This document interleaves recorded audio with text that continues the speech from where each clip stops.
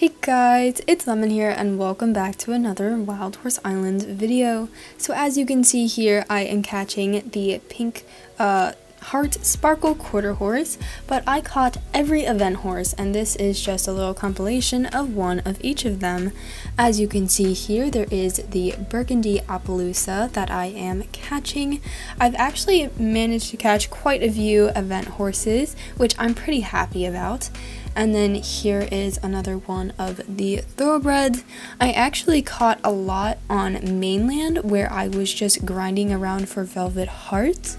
I guess I'll give you a little tip on how I got mine is I just kept leaving and rejoining my private server when I was grinding for velvet hearts, and then there also happened to be some event horses spawning. And then next up is the Arabian. I was so excited to find the Arabian. As you can see, I was like just filming it there.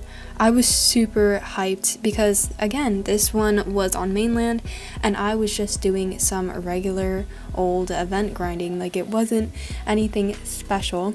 But yeah, here is me going ahead and catching my lovely pink blanket or pink heart blanket Arabian. I keep forgetting the exacts of the names, but I was super excited when I ended up seeing her. This was the first high tier event horse that I've ever caught, I think, to be honest. I don't think I've ever actually caught a high tier event horse.